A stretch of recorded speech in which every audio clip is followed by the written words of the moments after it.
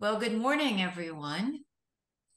I'm Cynthia Shore, the Executive Director of the Walt Whitman Birthplace Association, and it gives me great pleasure to welcome you here this morning to our second to the last program in our series, The Legacy of Long Island Native Peoples, focusing on Walt Whitman and Native Americans. It gives me great pleasure to welcome the Unkechaug Nation Chief Harry Wallace. Welcome, Harry. And also to say thank you to Sandy Brewster Walker, who has the project manager and organizational of all things relating to this program today and the programs past and to come. So thank you, Sandy. And I'll have more by way of introduction for them in a moment or two. This is a program series that had 6 programs in it. And our speaker today is one in a roster of notable speakers, which have included Ed Folsom, Dr. John Strong, Margaret Smith, and Dr. Linford Fisher. And next month, we will be welcoming Lance Gums and his presentation. So we are very excited. We've covered some wonderful material about the legacy of Long Island's first people, very educative, interesting, disarming, alarming, and hopeful. So with all of those adjectives that this program has brought to us, I welcome you and invite you to join us today. All right, and I guess I shall introduce Harry. So it gives me great pleasure again to welcome Harry. He's Unkechaug Nation Chief Harry Wallace, and he had a wonderful article in Newsday this past week about all the Native American legal items that are going on, and I will let him speak to that more if he has time in his wonderful presentation today. Newsday said that when he was younger, he had a vision. Now, I don't know if that's true or not, but I know they also— That's a misquote, so don't say that. I won't say that. But but I do see here that you do have a mission to uncover the Algonquian language. And he has done that by starting a program at Stony Brook University, which is the Algonquian Language Revitalization Project. And the project, it's a result of more than a decade's worth of collaboration, has produced a language class, a dictionary, and a Native American resource library based at Stony Brook. He has been chief of the Unkechaug Nation since 1994, so it's for over 25 years. And he has also taught courses at Stony Brook as part of the linguistics department, which he on the project too, which he co-founded. Prior to 1994, he was in a private practice as an attorney. He's licensed in the state of New York, the federal and state courts, the Eastern and Southern districts of New York. He's been practicing law since 1983. He went to New York Law School and attended Dartmouth College as an undergraduate. He's been involved in Native American issues since his college days, actively involved, we should certainly say. He was president of the Native Americans at Dartmouth Student Organization and president of the Indian Law Committee at law school. He was a director of a comprehensive employment training program at the American Indian Community House from 1975 through 1978. He's the past vice president of the Native American Indian Education Association of New York. And he is the past president of the Intertribal Historic Preservation Task Force, which is involved in grave protection, burial site protection, sacred site protection. And presently, he is a member of the Tribal Courts Forum. I would like to hand over Harry to you and invite him to speak. And let's see where we are. Yes. And so, Sandy, give me some guidance. Am I introducing you too, or are we introducing you? Yes, you are. Okay. And then I'm going to say about 5 minutes before Harry talks. Okay, I'm so excited to get to Harry. I wanted to skip you, Sandy. I won't hold you up too long. So here we have Sandy Brewster Walker. I had met her years ago, and through one of our board members, Mark Nuccio, who is here today. And Sandy has been very instrumental in putting this together. And I'm finding her, let's see, her biography here. Okay, get all my letters in order. She's an independent historian, genealogist, freelance writer, and business owner. She is chairperson for the Board of Trustees and acting executive director for the Indigenous People Museum and Research Institute.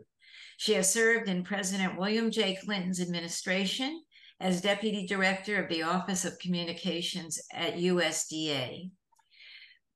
Sandy is a member of the Unkechaug Indian Nation, an executive director and government affairs officer. In the Long Island region, she is a member of the board of directors for the Long Island Museum and the Friends of Plum Island, and the advisory board member of the Cold Spring Harbor Whaling Museums and the Friends of Connecticut River State Park. I believe she's also added a couple more board members since this bio was written, and she can tell you about those. In 2017, she was a winner of the Press Club of Long Island Media Award for third place for narrative column. As you can see, I know from other bios of Sandy, she's an engineer. She's extremely organized, extremely intelligent, and gives thoughtful preparation for everything that she does, not only for this series, but for anything that she's involved with. So any of the boards that she's on, they count themselves lucky. And I would like to present Sandy to you and say, welcome, Sandy. Thank you. Okay, well, I'll just mention that our agenda today will begin with, which we did already, with the series overview. But I'm going to talk about the speaker and the topic and why I selected it. And then I'll turn the program over to Chief Wallace. Then we'll have a Q&A, so get your questions ready, and then we'll have closing remarks and a thank you. Now, why I selected it, because Harry is the best person on Long Island to go to about the Algonquin language, whether you're looking at the history or whether you're trying to learn it. I'm more interested in the history of it than learning it. I've tried 3 years of Spanish and 4 years of French, and I'm not a language person, so I stick to the history part. But what I wanted to do today, since yesterday so much took place, I needed to be around my ancestors. So I'm going to just spend 5 minutes talking a little bit about my Montauk ancestors. And there are also a number of people that are on this call, they're also their ancestors. But this is the Fowler House. And just recently, I was put in charge of the Fowler House by the chief to use it to interpret the trial, the 1910 trial. And if you look to the right of the screen, in 1921, this is a delegation that went to Washington. And in the center, the gentleman that's sitting there, that's George Fowler. And this was his house in East Hampton. And because of what happened yesterday, the governor turning or vetoing our bill for the 5th time, I needed to be around these ancestors. This is also some more pictures, the Cuffeys from the East End. And I forget the name. This is another Freetown family. So we do exist. And then I came back up to the West End, and the top left-hand corner, that's my grandmother. She goes back to a Fowler, and his picture is the one right below her, the older gentleman standing in front of the car. He was a Fowler, one of the core families of the Montauk Indian Nation. And that's my mom's mom. And if you look to the right, you'll see that's my father's father, my grandpa Job. And the picture that you're looking at with the dahlias was actually taken from my bedroom and my sister's bedroom. And then I'm going to take you back to the left-hand side. And I thought she should be here too. And this is Denise Shepard's mother. She was a cousin. and she passed away this year. And then in the center, that's Uncle Bub. He might even be on the call right now, but that's Mandy's father. And I just thought I'd feel more comfortable having them with me today since I've had very little sleep because of what the governor did.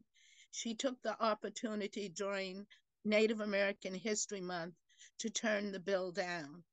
So these are some of the people that are making me feel comfortable today. And what I'd like to do, since most of you, or a number of you that are online, know Chief Harry Wallace. And also, Cynthia did a nice bio of him and reading of his bio. So what I'd like to do is turn the program over to Chief Harry Wallace. And I'm going to come out so you can put up your slides, Chief.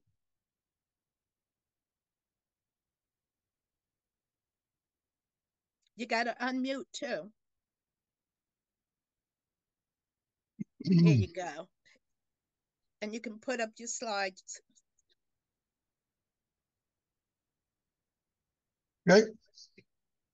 Akweni Tompak, Giwase Nini Natasawis, Turupas Nicha Shayawang, Unkechaug Skiton Medea Nini Chapayawang, Poospatuck Nitup.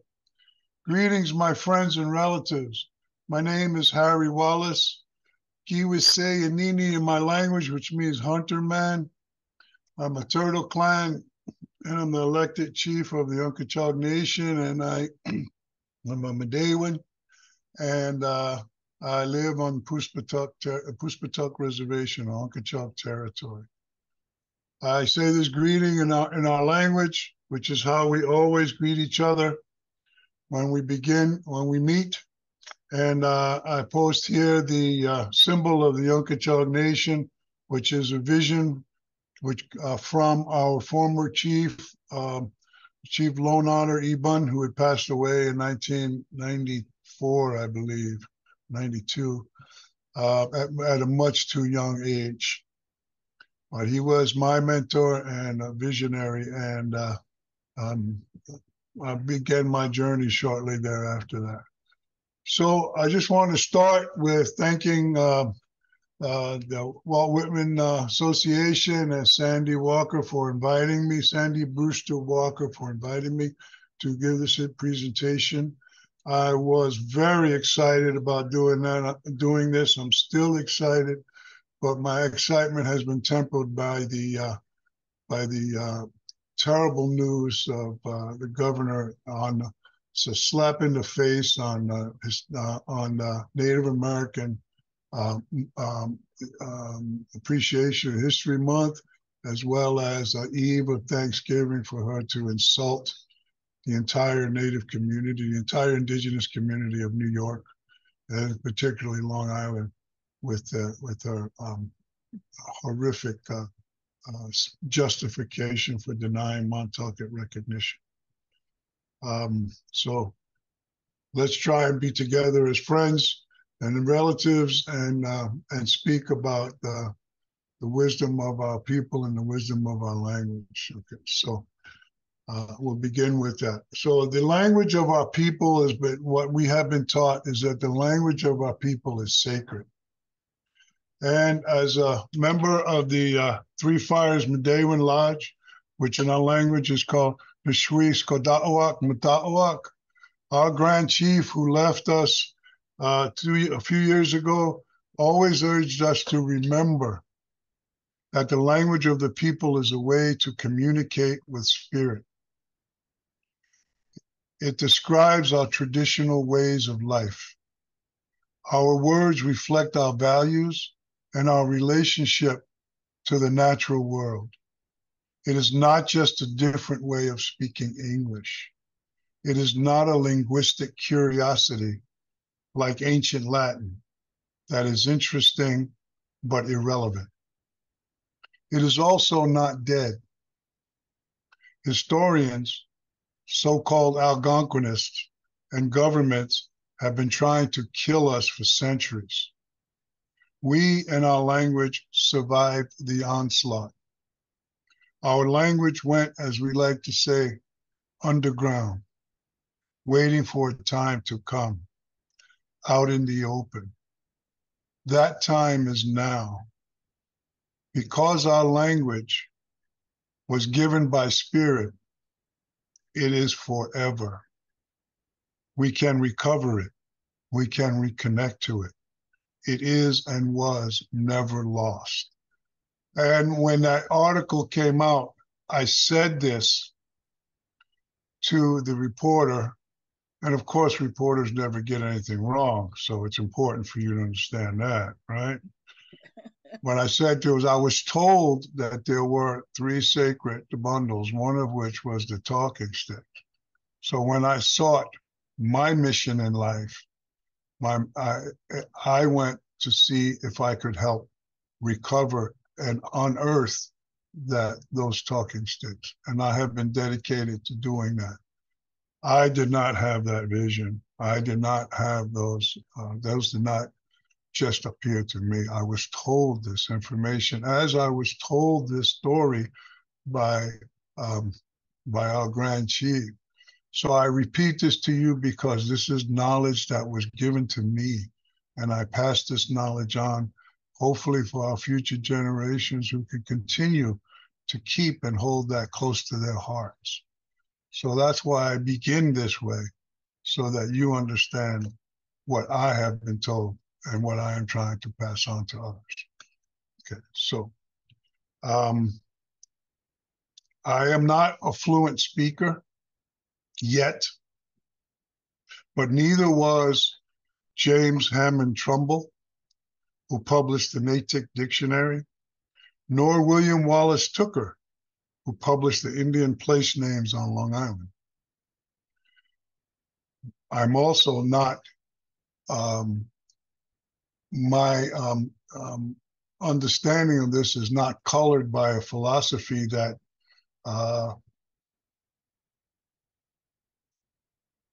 people who were studying this felt superior to the people they were studying. That's called eugenics. And it's called racism. I don't have those kinds of prejudices. If you want to understand how that appears on Long Island, you can go back and listen to John Strong's story about that in a previous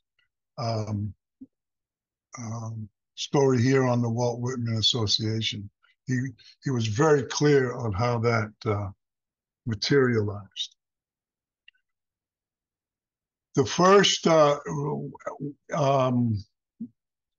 that was ever published in the United States was not in English.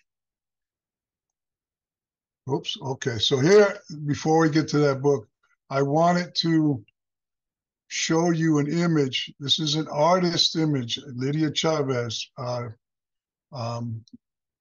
my daughter, full disclosure. I asked her to take an artist's rendition of what we typically would have looked like during contact period. And this is her rendition. This is an artist's rendition. As you know, artists, their thought process and their imagination are different than the rest of us people.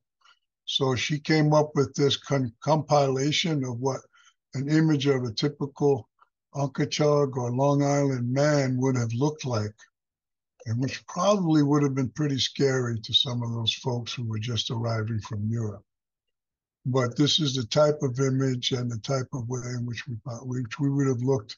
If you read some of the material about Giovanni de Verrazano's journeys here and some of the others, they tell you the imageries of our people, and this is what an artist's rendition of what we would have probably had looked like during that period of time in the earth. So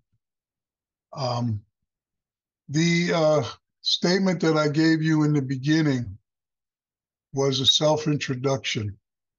And in our way, when we identify ourselves, we don't just say hello. We don't just say, how are you? We first identify who we are. Then we tell them our clan or our family name. Then we also identify our nation, our people, or where we, or our community. And then we just tell you where we live or where we are. So in that way, anybody who's concerned about who they're talking to gets a clear understanding of who we are, of who you are, and you give them this information. So when we say, my name is, or I am called, we say, Nitasuis. When we say what my clan is or my family, it's Nitchashayawonk. And when we say what my tribe is or my nation, we say Nitchapayawonk. And simply where I reside, Nita, I live there.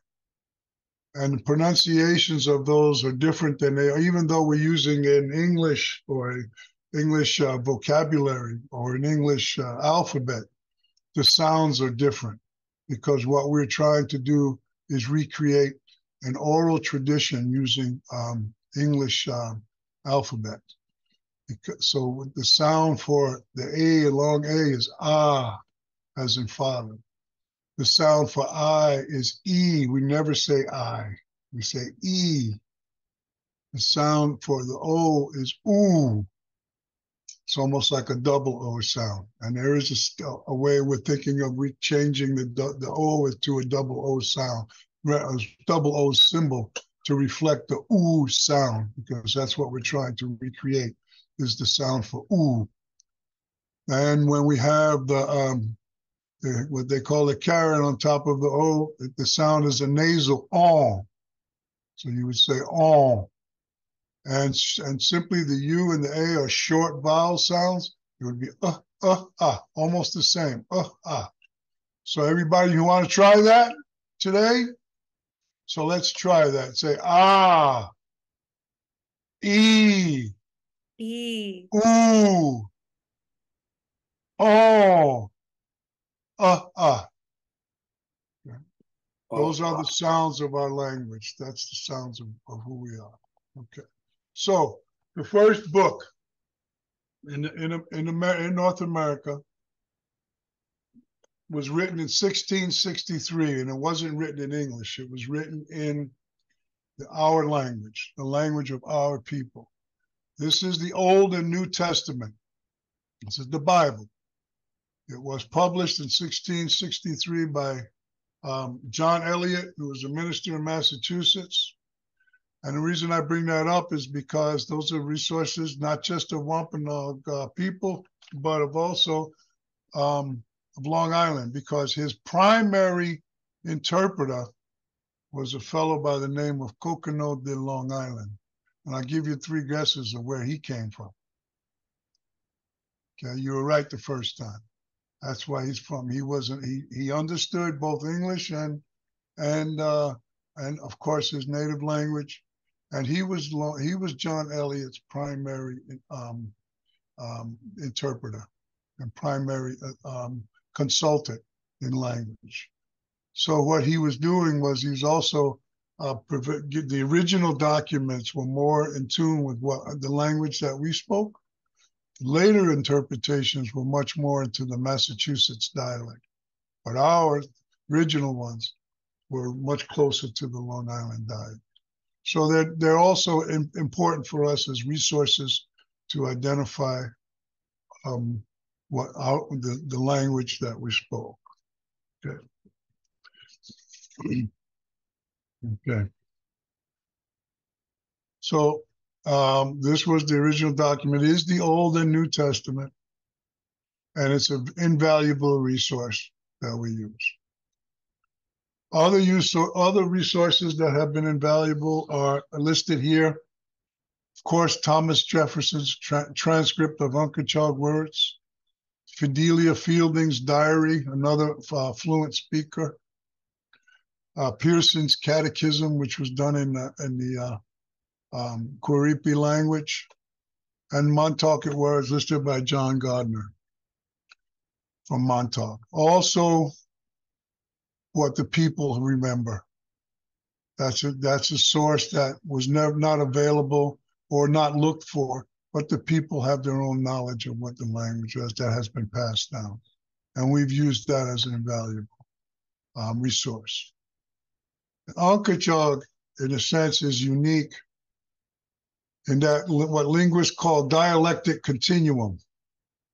So it has versions of different dialects, or what we call R dialect, or N dialect, or Y dialect, all of those, or even L dialect, which is further north.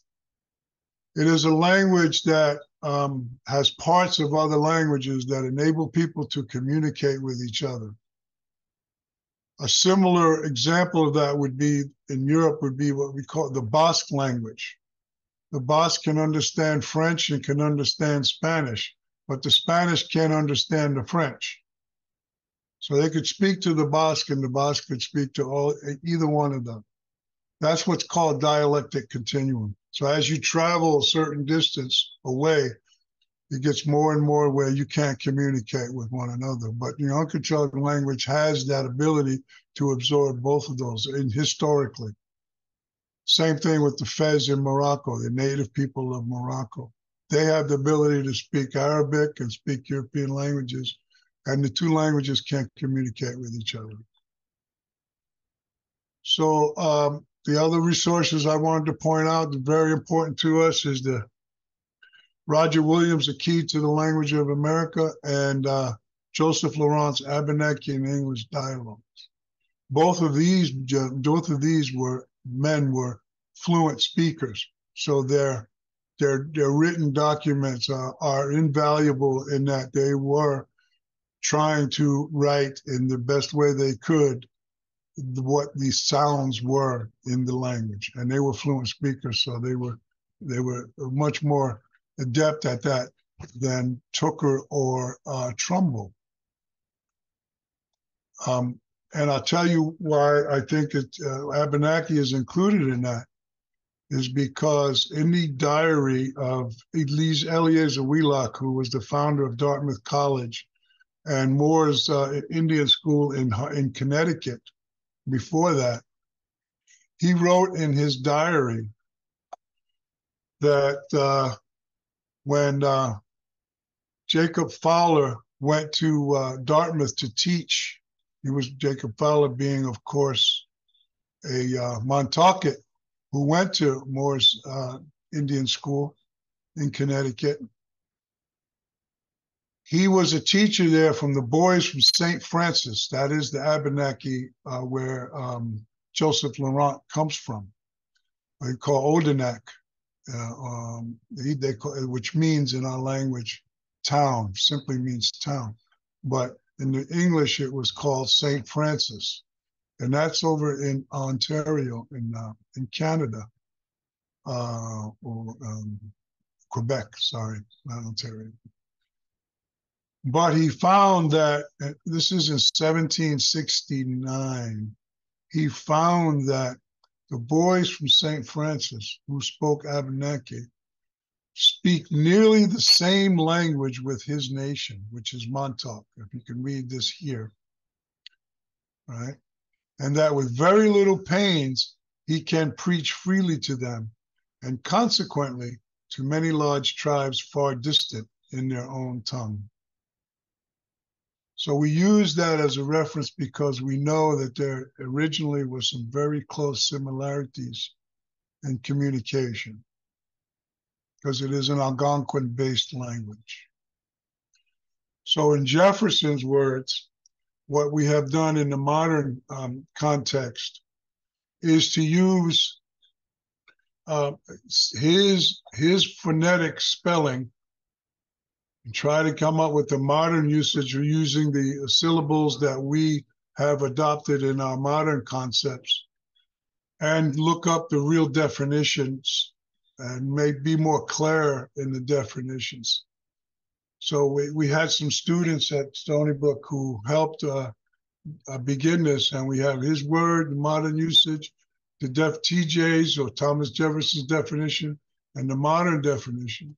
And in also breaking it down to what's called animate and inanimate, because that tells you how to conjugate, how to interpret, how to put words together.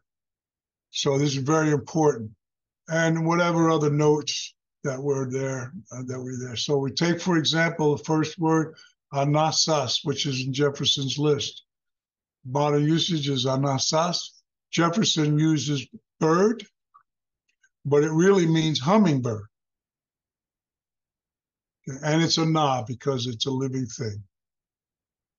Same thing with the next word, awasas, which is in his language, which is in his word usage, list rather. The next word is awas, awash.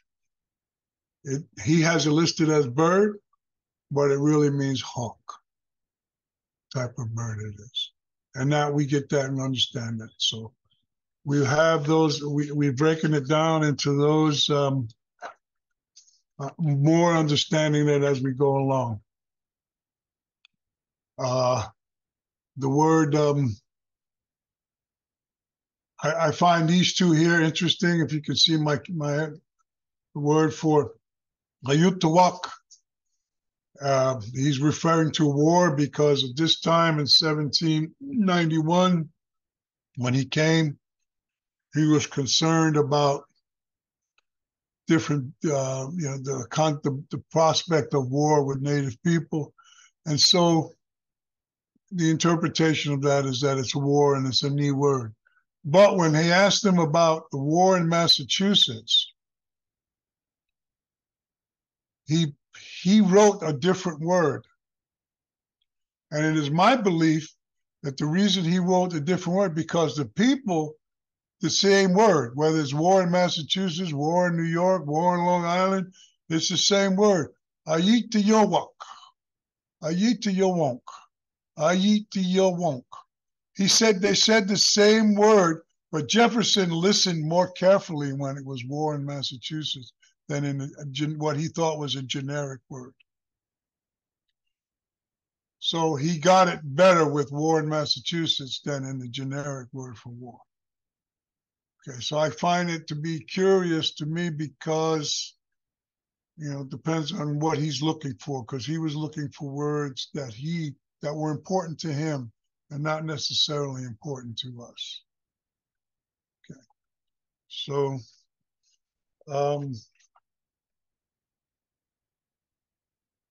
and what's not here is the words that we use in our own communities, okay, which would not be necessarily something that we would have shared from other people, but would have been those things that were part of our way of life passed down from generations.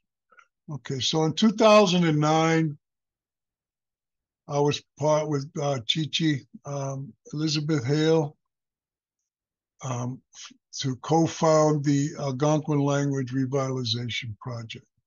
It was revitalized, it was again restarted in 2016, but the original project was begun in 2009, and it was with members of the Unkechaug, Montaukett, and Shinnecock Nation.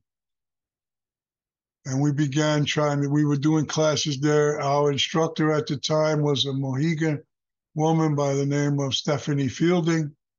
And she was, I can't say enough about her contribution to beginning this. She was a linguist. She was a degree in linguist, and she began to translate her ancestor Fidelia Fielding's diary and using all the sources that were available to her at that time. And she was tremendously helpful in us getting this project off the ground. Okay. And as a result of the work that was done, we began to create this document. We are still working on this. We do this every Monday. There might be some people in the class that are in that. I see Shelley Wipamikwan. She's a member of our dictionary workshop group.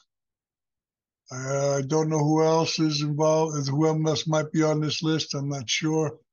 But there are about 7 of us who every Monday we go through our dictionary, we edit, we add, we subtract, we multiply and divide all of the words of the language there.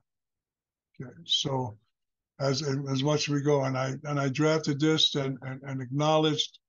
I've actually changed this to acknowledge all the people in the dictionary workshop group, and we have. So I give everyone their credit. The original document was prepared by Stephanie Fielding with my assistants, and it's prepared for the people, not for a school, not for a institution. It's not for a particular government. It's prepared for the people. It's the language of the people, and that's why we prepare it. So ultimately, we will have this published, and we're excited about its publication for the future. So let's talk about some words. Okay.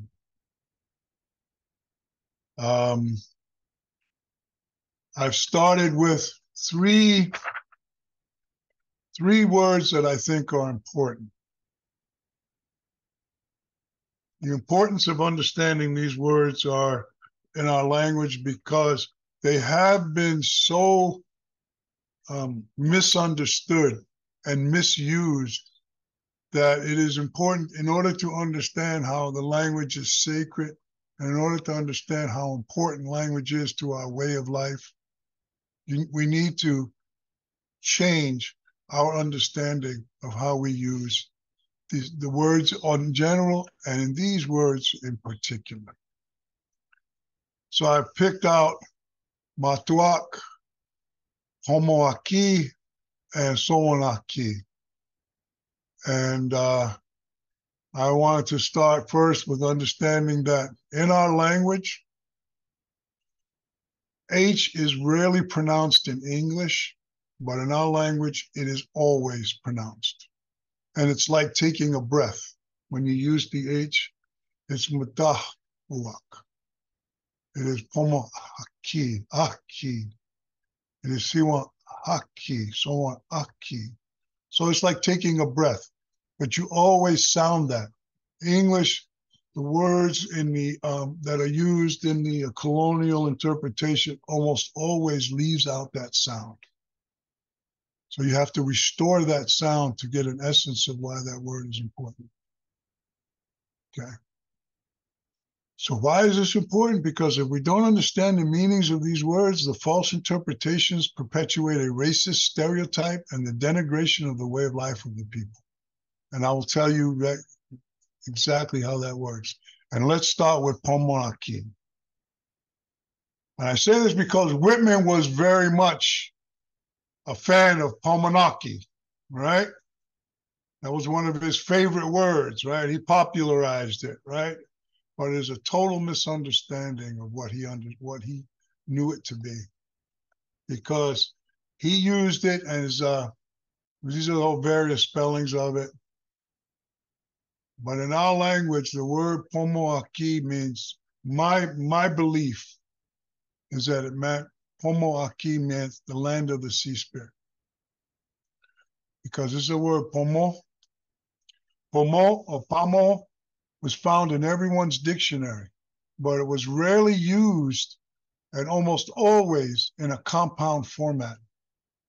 It usually refers to the sea, and it is hard to find in the dictionaries because it rarely stands alone. The word for sea singularly is quito or quitan.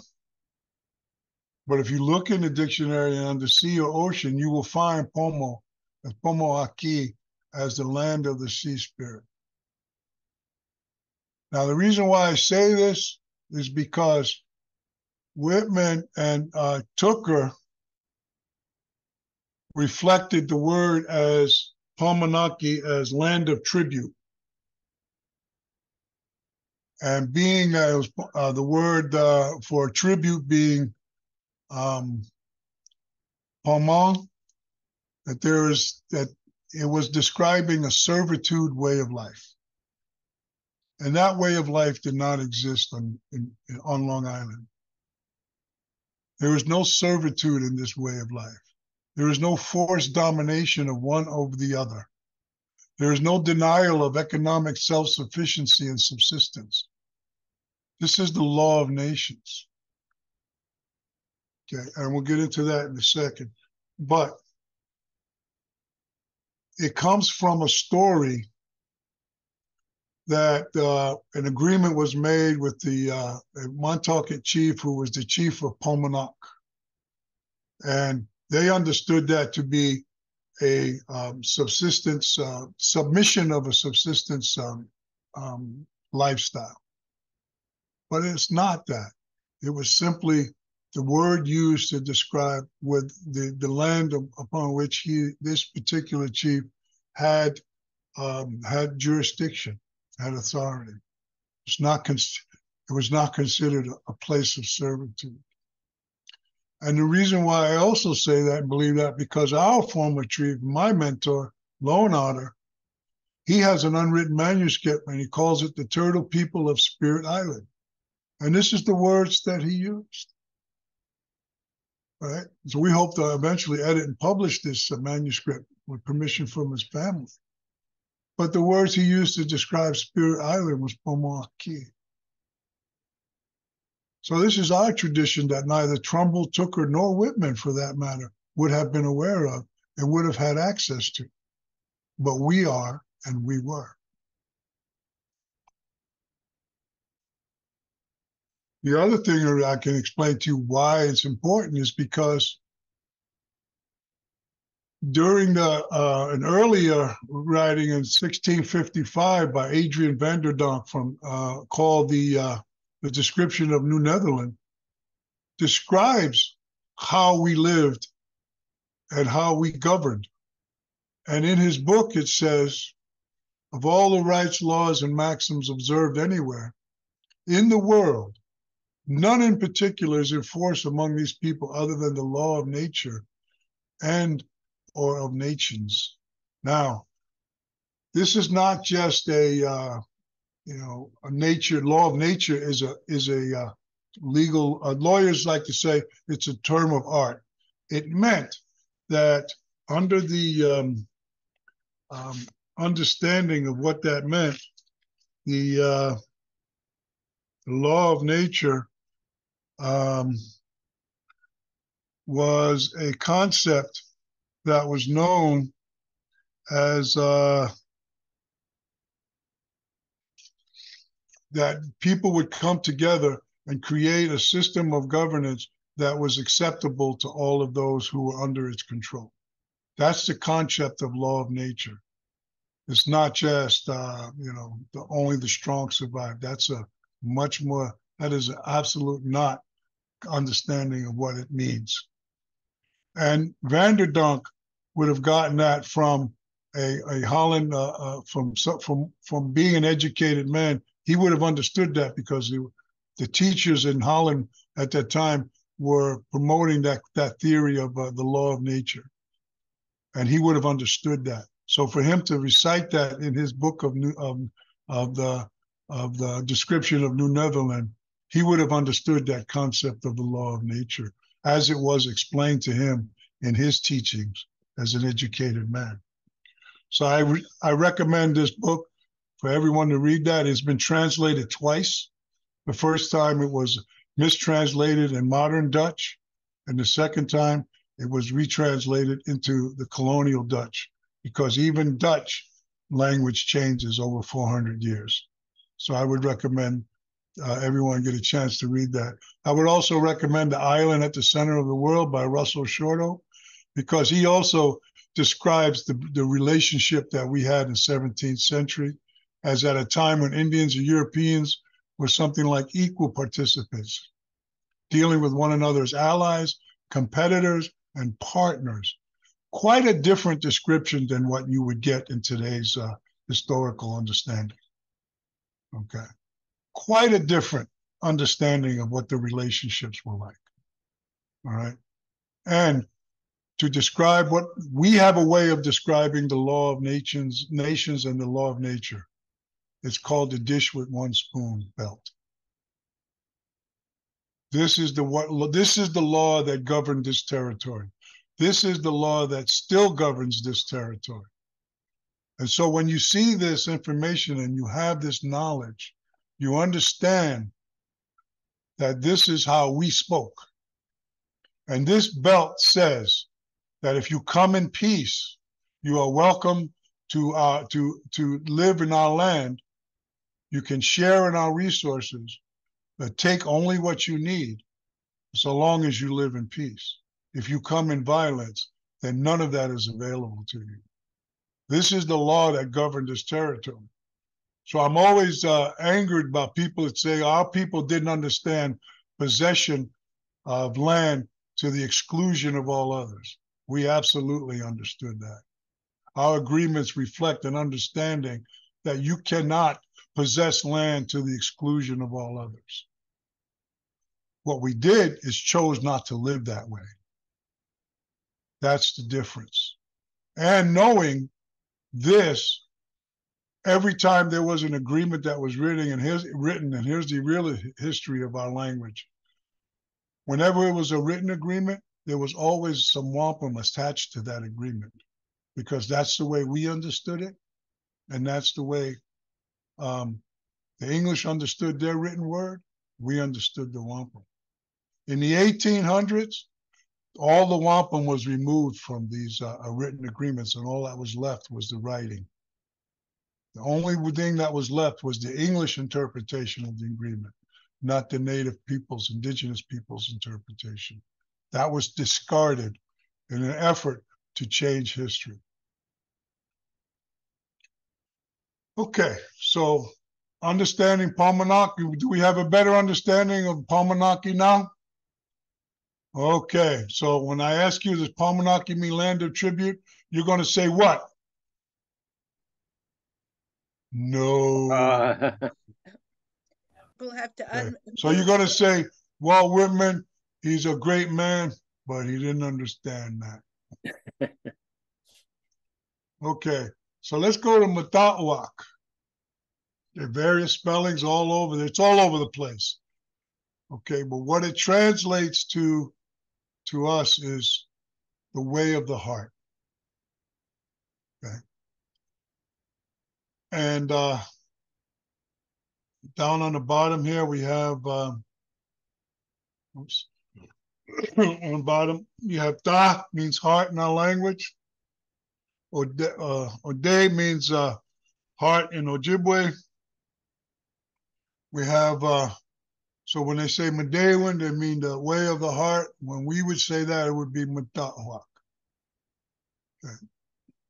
And Tooker, he calls it land, the periwinkle, or the ear shell. And that's not far off, because the way that is, the way of the heart, reflects our understanding of the creation of man.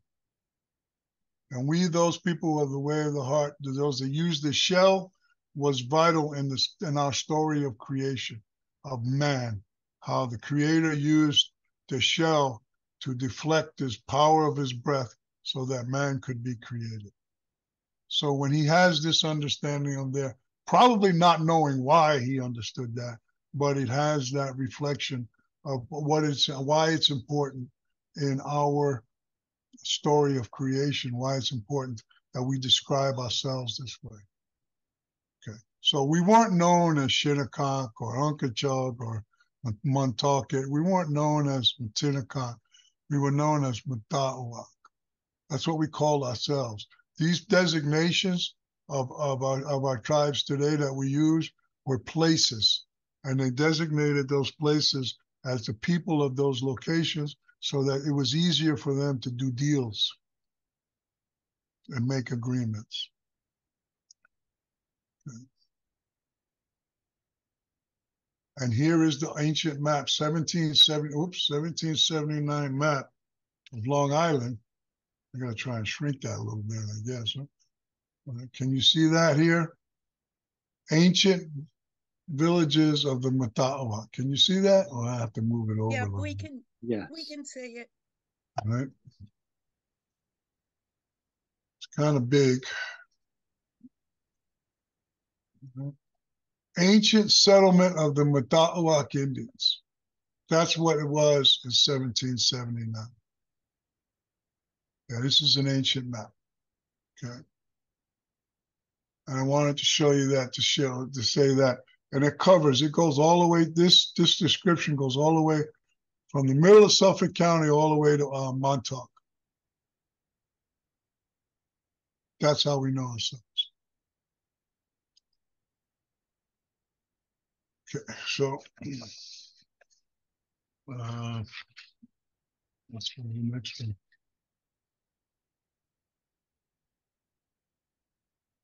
All right. And let's go to Siwanaki. Another one I think is misunderstood. Okay.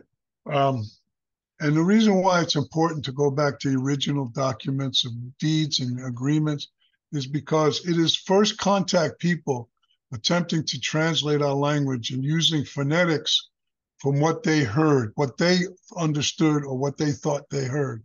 So it's important to go back to these original documents, not the much later iteration of the word itself, because it tells you what they thought they heard, and it gives you a better understanding of what is being reflected. So Siwanaki is used to describe a portion of Long Island as the land of the black shells. You going by what the Dutch would call Siwan, and Aki, of course, being place or land. And it's referring to the wampum. Now, we know we have some of the best wampum in the world. That's true. But I don't believe that that's what the reflection was. It could be, but I don't think it to be that. Because I look at the old iteration of Siwanaki, and it's in the Bible. And the way it's described in the Bible is Siwanaki. And if you look at that word, that doesn't refer to a shell. That refers to a location, a direction. Zowan or Sowan, Sowanaki, Sowan refers to the words for south. And this word would reflect southern lands. And because there are so many ways of describing us, this would be somebody asking someone else, who are these people? And they would reply, those are the people of the southern lands. And if the first settlements were in that direction, north of us, that's how they may have described us. Just like the word for Sioux is not a Lakota word, it's a French word. Chippewa is a French word. Iroquois is a French word. It is a name given by others to describe different people. So I believe is with this word. Siwanaki, Zowanaki. Okay. And that's why looking at the earlier documents is important. So I'm not going to say it doesn't mean that. I'm going to say I am more confident and more confident in the logic that this reflects a description that someone else was giving to our people, southern land. Okay, so let's go over some of the other words. How much time do we have? We're have about another 15 minutes. What's that? Another what? About another 15, 20 minutes. 15, 20 minutes? Oh, okay. Yeah. Thanks. So I tried to do some of the, just for the class, some interpretations of words that are common in our area. And of course, start with Unkechaug, right? All right, so Unkechaug is people from beyond the hill. We're reflecting the word Unkwa in our language, which means at the far end. Simply means at the far end. And Og is always at the place of. So Unkwa or Anunkwa at the far end. So it's reflecting the understanding that if it's at the far end, it is beyond the hill. And if you look at a geological map of Long Island, there's a mound in the center, and we are at the far end of that mound. Okay, and we're the closest, furthest out from the ocean than anybody else. Okay, and the word for our territory, our land, Poospatuck, where the waters meet, it's a reflection of also. That is a very common word. There's a word for Poospatuck in Maine, in Connecticut, in Rhode Island, and they all are almost identical locations. There's the creek on one side, a river on the other, and a bay that joins them. So and it's a tidal where the water rises and flows with the tide. It is a very common location. It is where a lot of life begins, and it's a very common area. So there used to be a place back in the day where people used to say Poospatuck. I believe the inflection is right. I just think that the sound for the ah is incorrect. But I can't tell anybody that because they'll get mad at me. But I believe the inflection is correct. It's just the way that we sounded the ah is different. Okay. All right. So, and it's a very good place to build a village with that kind of life. And we've been on this location. We have never left. We've been on it for thousands of years. We've always occupied this territory, and we've never left it. Okay. But there are also descriptions, and remember I told you how difficult it was for Englishmen to pronounce the H, and here's a classic word right here. There's a description of the, go back, description of the deed to the South Bay, or the bay where Smith Point is located. And it's spelled this way, E-N-O-U-G-H. Now, if we were to pronounce that today, that would be enough, right? Enough, but that's not what's being attempted here. What they're trying to do is pronounce the sound for H. So it would be enough, or anumqua, at the far end of the tidal water. Tucker refers that to a fishing place. I'm not so sure, but I put it in parentheses with a question mark just to say that could very well be that. But the sound would not be enough. It would be enough, or anna. E would be anakwa, anakwanak, which is the same base for the word for Unkechaug to begin with. Okay. So you have anakwa and amok. Okay.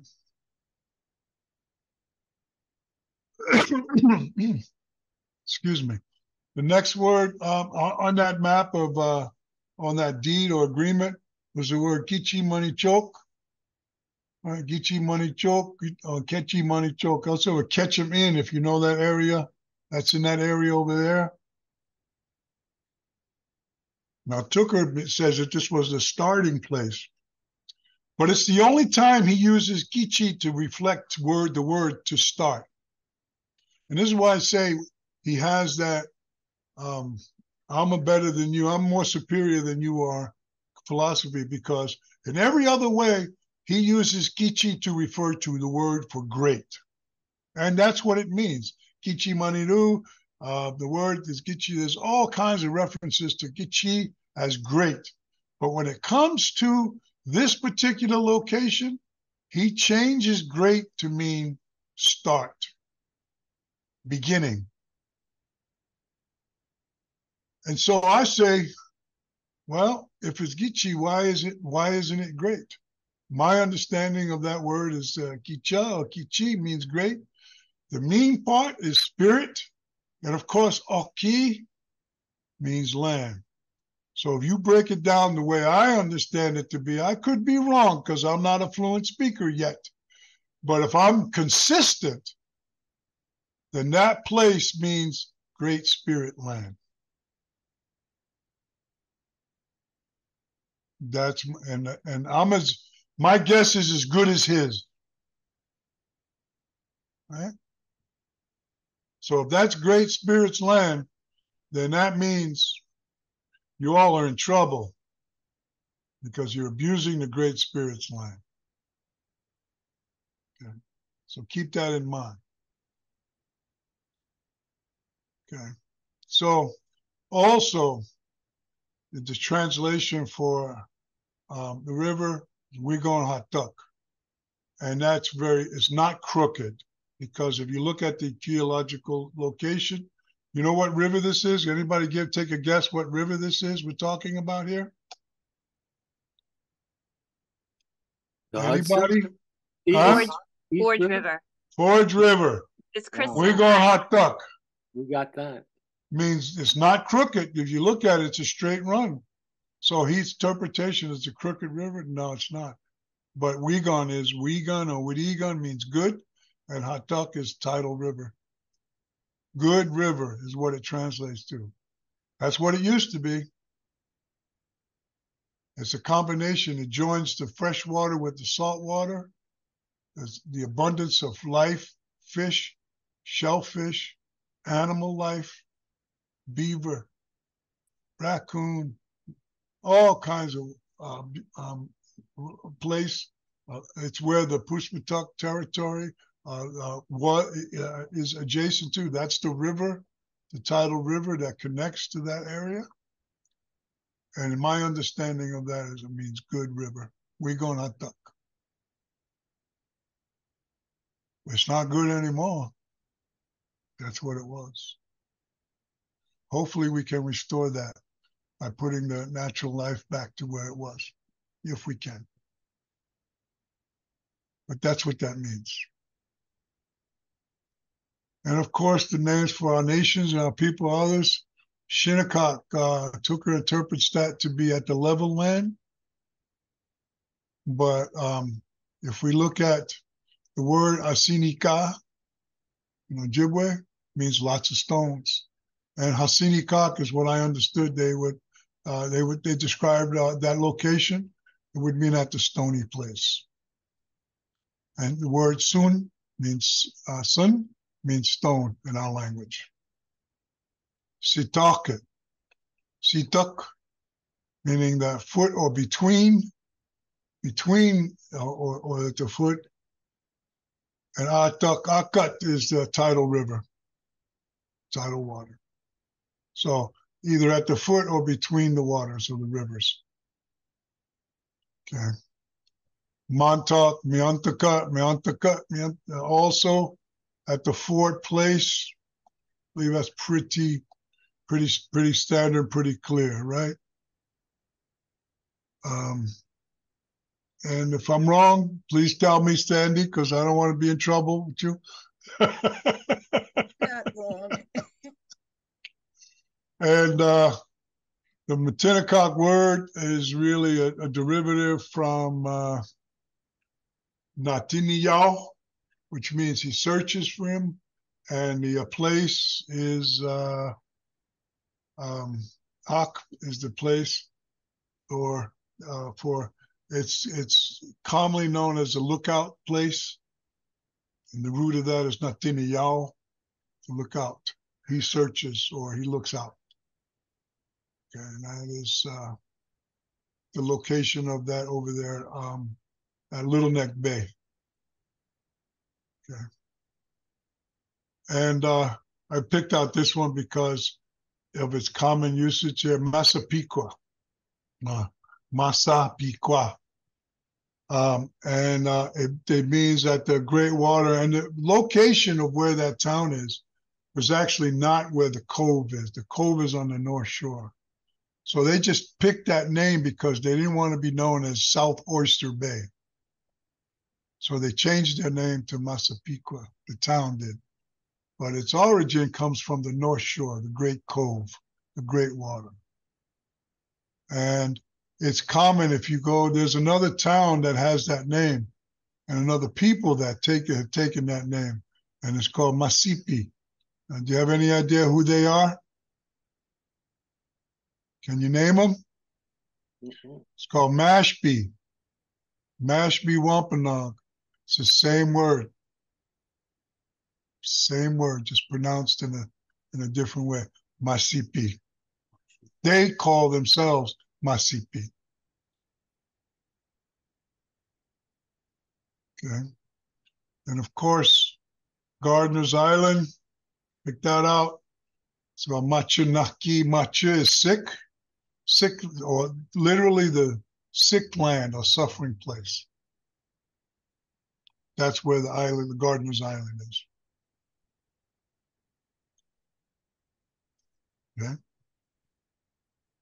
So, I believe, okay, so what I wanted to do is to, I can probably take on some questions there, but I wanted to thank you all for that opportunity.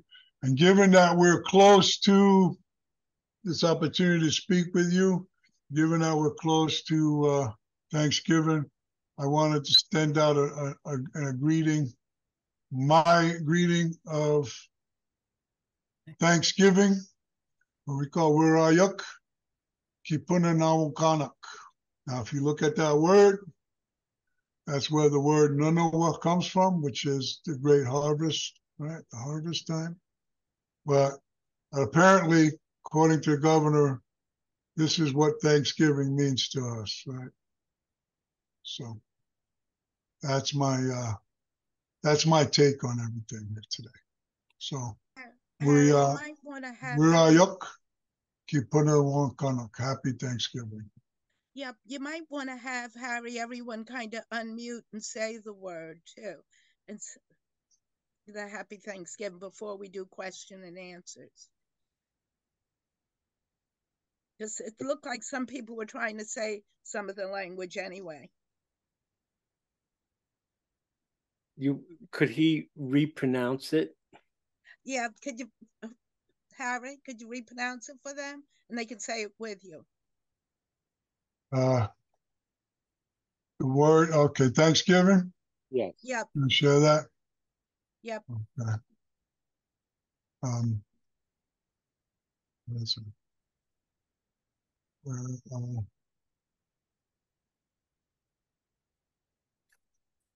Let me find it for you. Okay. Wirayuk. Wirayuk. Wirayuk. Yuk.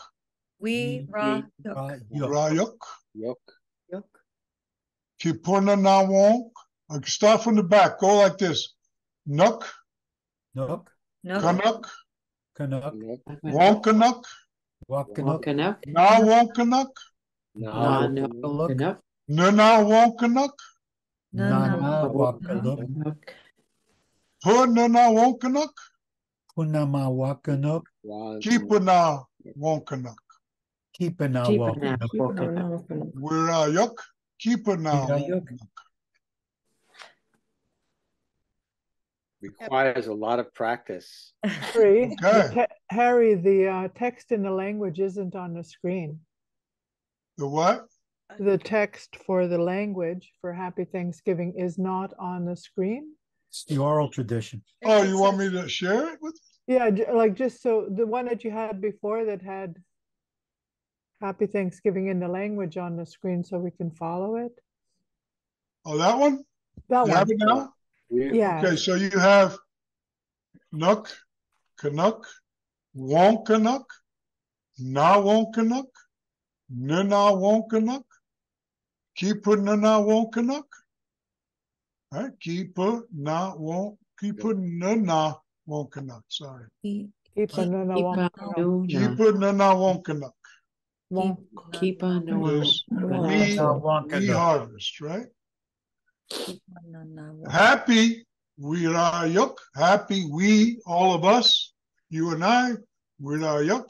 Happy we harvest. Kipa Nuna Wonkanuk.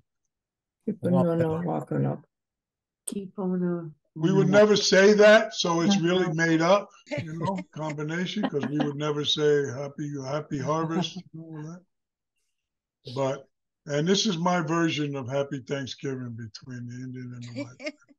It's a lot of our Oh, Okay. Yep. Are there any questions? Yes, Any questions? yes. Go Sure, ahead. go ahead. I remember reading that the three greatest concentrations of Native Americans were around what they call the Chesapeake Bight, which are the shallow waters, the New York Bight, and the Seattle Bight. The staple of the diet was not so much fish, but shellfish. And I noticed with a lot of the place names, there are a lot of terms that refer to shells, either as shells, like or metaphorically, like the periwinkle shell being the spirit and the and whatnot. So there's a lot of terms. I was looking at the list you put up on screen. For oyster, it's a punahak. So how much connection is there with the place names to shells? The shell is a very important being. It's more than just food. And that's what you understand by knowing the language. It's more than just something that we eat and consume. It has spiritual power and significance. We are all the people of the shell. Because the shell in itself is the animals there, first of all, the oyster and the clam, as you know, you may or may not know, consumes or sifts through 15 to 30 gallons of water a day, each one. And what they're doing is they're filtering out and covering the toxins that they encounter. And they put a coating over that toxin so it doesn't harm themselves. And it breaks down the toxic chemical, and filters it back into the water clean. So by over-harvesting oysters and clams, we've actually destroyed our water ecosystem because we've prevented those animals from doing their work. So we've also destroyed the good water that you would come to consume. Secondly, it's the shell in of itself is part of the creation of man, as I've said before. It's in our story of creation. The shell had volunteered its life in order to help create the man on this earth. And third, it is also a place where the medicine that we use in our way is gathered. So what you throw away as waste and garbage is actually a very significant and powerful element in our life. So it's more than simply food. So yes, there is a lot of words that reflect shell. There's a lot of words that reflect what is surrounding and on there, because we are taught that all living things have spirit. And understanding that there are living things that have spirit is understanding how our way of life. And so that's why I say our language is more than just simply words and a translation of English. It reflects a way of life and our relationship to the natural world. We have another question too. We have a question from Albert Miller, the third, I think. Okay. Yes. What's the significance of the Turtle Clan in the language? And what is it you're trying to convey in the greeting when you say that? Well, the Turtle Clan is the way we govern ourselves is, first of all, the turtle is a very powerful image in our way of life, because we say that all of the land upon which we live is called Turtle Island, and it was created. The story is that the land was created on the back of a turtle. So the turtle's existence is very powerful in our spiritual way and in our story of how the land was created for use by human beings. And so when you say, and our government was guided by various clans, and all clans serve a particular function in the organization of community. There are clans who are leadership clans. There are clans who represent external affairs. There are clans who represent internal affairs. There are clans that represent mediation of disputes. And the Turtle Clan is one of those very powerful clans because it reflects a way in which people come together. So all of these particular represent, there are hunter clans, there are planting clans, there are those medicine clans, the Mukwa, the Wasos, the Bear, it's a medicine clan. So all of those things reflect how society is organized and comes together. So having a clan system is a system of organization. And I'll tell you something else. The clan mothers are the ones who are leaders of those clans, and they're the ones who pick the chiefs. So it took America until 1920 to allow women to vote. Women have been voting in our culture since the beginning of time. Great point. So, Kay also had a question. who? Kay, are you still there? Can't hear you. Go ahead. Kay, can you unmute? Yes, there, got it. Okay. The name of the river, Wigamnatuk, I couldn't catch the modern name that you said what it was. It means good river, not crooked river. Good river, yes. And you said it was referring to a modern river, and I didn't catch that. Oh, I said the word I think you were referring to Poospatuck, right? Poospatuck? Oh, no? Okay, maybe. Right? I thought it was Wigamnatuk. It's a common place in our language. There are other places that we use that word to describe the location because it's a very common and very powerful place to live because it has fresh water, salt water, connection to a bay, connection to a river, connection to a creek.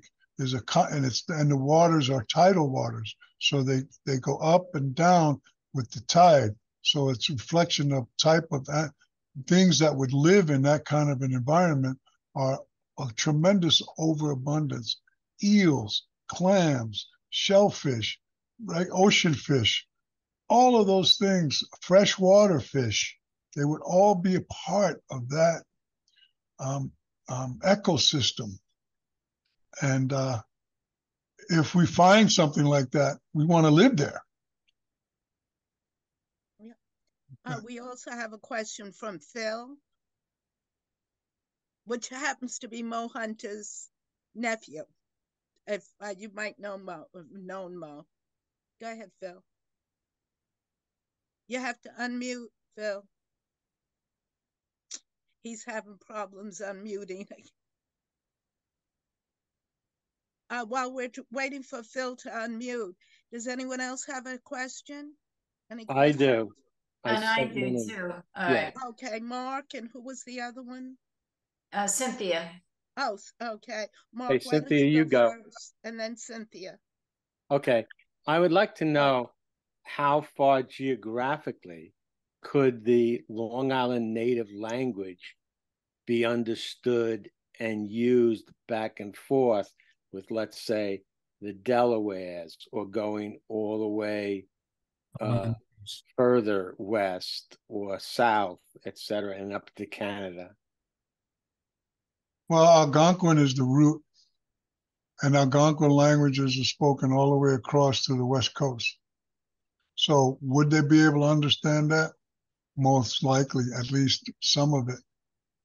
But I do know that the language was understood in Maine, in Canada. The Ojibwe, our Grand Chief, understood when I spoke the language of my people. He understood what I was talking about. He understood what I said, and he was born a fluent speaker, and he learned the language from his grandparents. So the language that he spoke was the language of the ancient people, and I would say, and he used to say that we are all the people of the shell, And the people of the shell, the furthest east is, of course, Long Island, and the furthest west was what they call Omaha people, who are settled in Nebraska. Okay. You call them Omaha, but they call themselves Omaha. Like you call Ohio, it's really Ohio, because I tell you, we don't have the I sound, we have the E sound. So it's Ohio. And Cynthia, you have a question? I did. My background is literature, and I've taken linguistics courses. So there's so many questions I could ask. But as you opened with the comment that words reflect our values, of course, we certainly agree with that. And in my classes, we uncovered that not only it's the words, but the syntax, the word placement, the word order reflects values. And in the English language, the word that's valued more is in the first place, especially with opposites. So if you have up and down, in and out, it's better to be in than out. It's better to be up than down. And I was just wondering, and this also extends, of course, to the whole gender of language, which I studied, the man and woman, boys and girls, and Mr. and Mrs., that is reflecting a value in the word order. Did you find anything similar, or is there anything similar in the Algonquin language? Two things about that, if I might. First is that we have been taught that new information comes first. So when I say Harry Natusawis, Harry is what I am called. You can say Natusawis Harry, but we're taught that new information comes first. Okay. And the other thing is the Algonquin language is not gender specific. He and she are the same word is used to describe he and she. So you don't have a distinction. It's not hierarchical. Mm-hmm. Okay. So you don't have a dominant and a subordinate classification in the language. Interesting. Right? So if you want to say, how is that person, right? Wurak, right? Not Wurak, but that's unhappy. But if you were to say that, it would be how is that person he, or how is that person she? It would be the same words. Okay, thank you. Cynthia, you have another question? We got time for a second one from you. Let's see. No, I think that's fine. I mean, a lot of it gets a bit more technical. Okay. Well, I guess, Deborah. Oh, go ahead. I'm sorry. Okay. Okay, Deborah, you have a question? Yeah. Can you hear me? Yes. Okay. Hi. So Chief Wallace, thank you for your talk. I learned a lot. And one question I have, or my question is, you made a really interesting distinction that I had never heard, and it gave me a lot to think about in your discussion of the Paumanok, when you said the idea of the idea that Native Americans somehow did not understand land possession, as opposed to you saying that in fact they did at the time, but just refused to practice it in the way that the colonists did.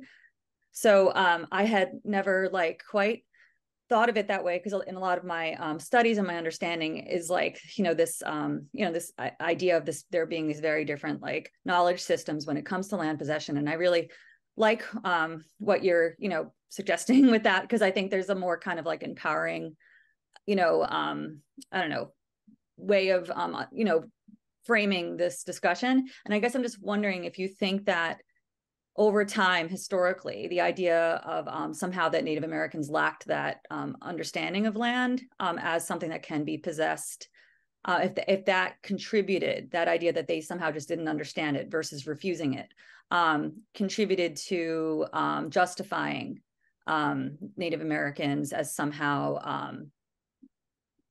that it contributed to oppression or justification of that oppression. In what way you think that way of if you think that that in and of itself contributed to inequality. Well, I'm not sure I understand your question, but let me try to answer to you. There was clearly an understanding of exclusive possession of ownership. First, you need to accept that, okay? Then there's a question, if you look at every agreement, and I haven't found one yet, where the agreement does not say that the Native people agree to, that you can live in this area, but we reserve for ourselves the right to hunt, the right to fish, and the right to plant. And what does that tell you? It tells you what? That your possession is not exclusive. Okay.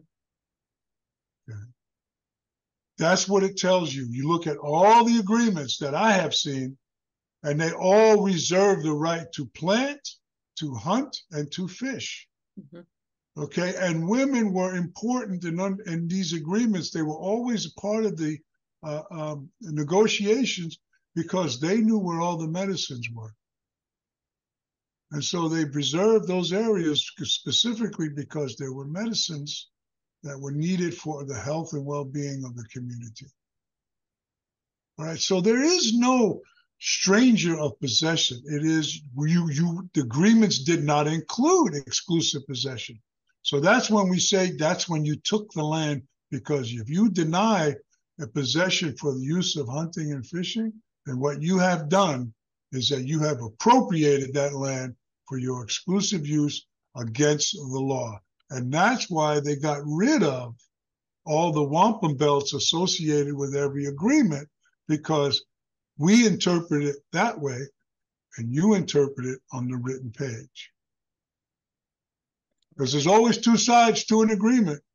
And if we weren't writing in English, we were certainly using a different method of recording our what we understood the agreement to be. That's a very good point. Thank you, Harry. I'm going to turn the program over to Cynthia for closing remarks. Okay, well, I certainly want to echo Sandy's thanks, Harry.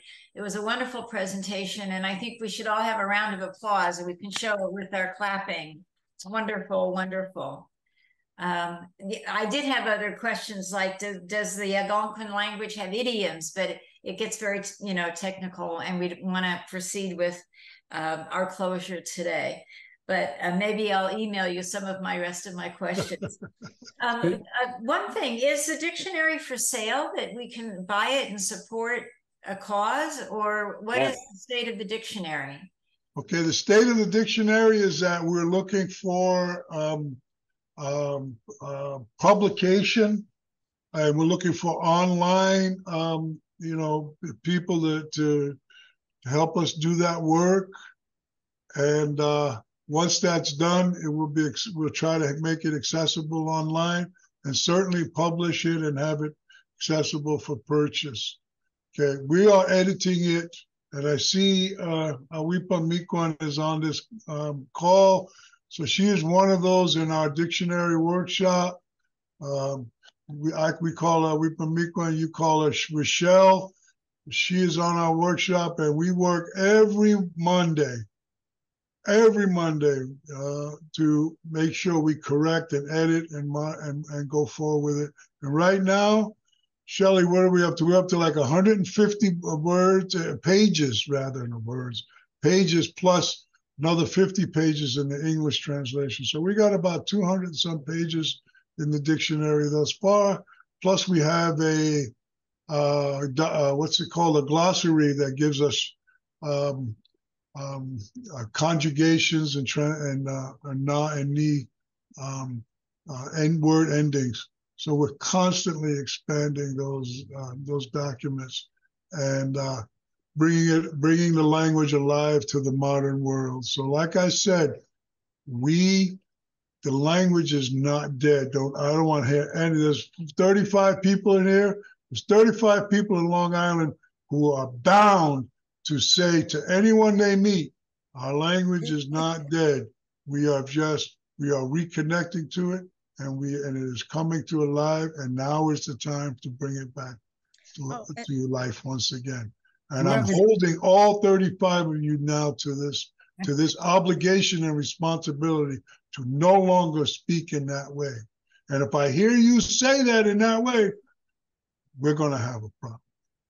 Okay.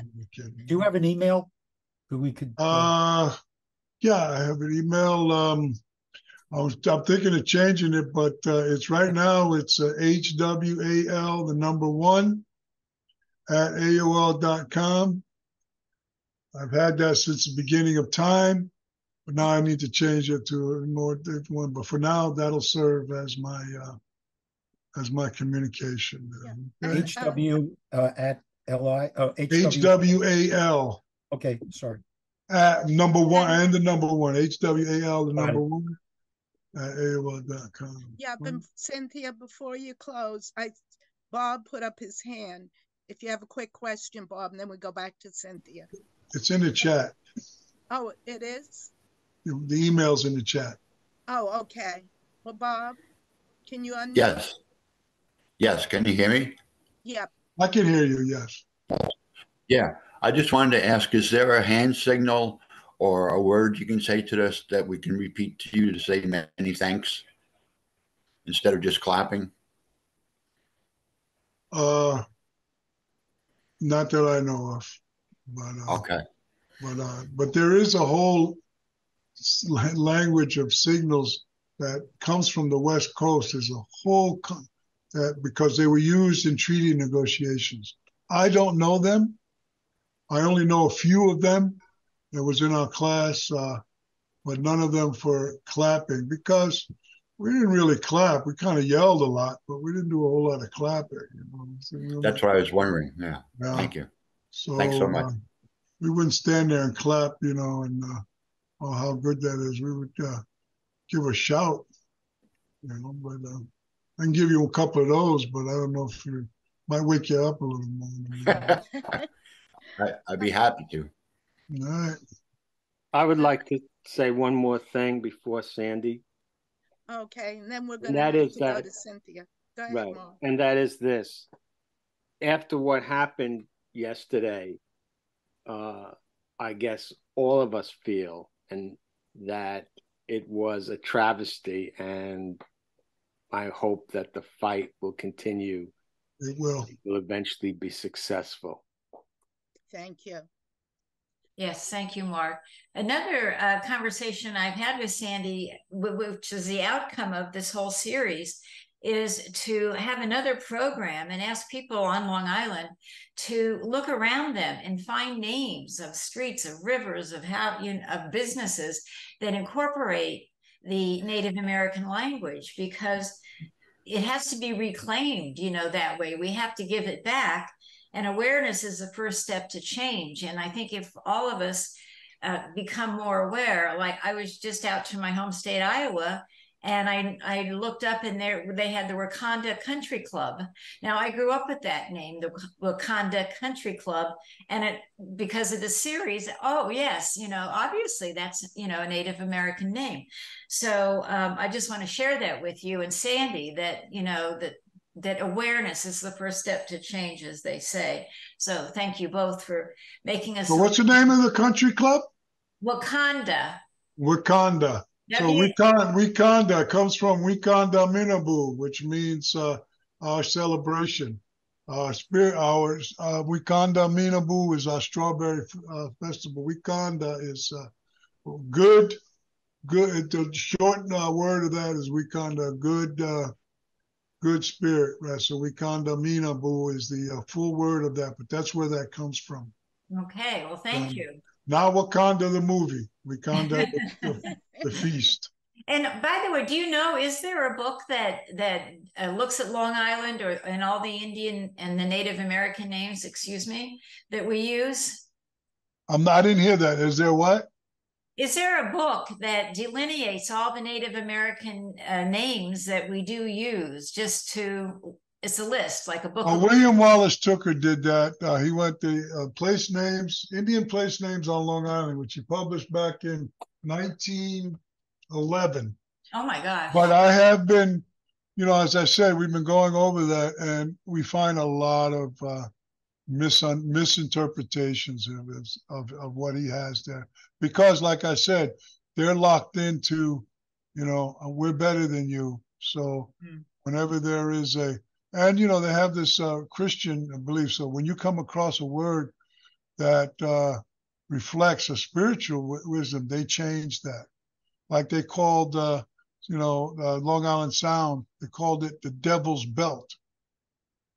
It could not be anything referenced to something spiritual, you know, and so it has to reflect something evil because it's not Christian.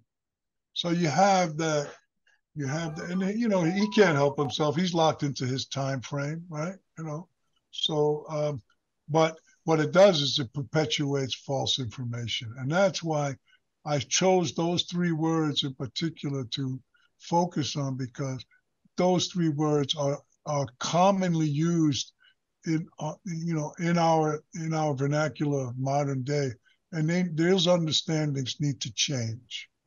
Okay. Well, thank you. Again, we could go on and on, but we do have to come to a close. I do want to thank, which I should have done at the top of the program, Humanities New York, for their sponsorship, and the Huntington Arts Council with the re-grant from New York State Council of the Arts. Suffolk County, certainly the town of Huntington, gives us such good support. And last but not least, the New York State Office of Parks, Recreation, and Historic Preservation, especially our Long Island contingent who supports us as a state park in Huntington. So thank you again, Harry. Thank you, Sandy.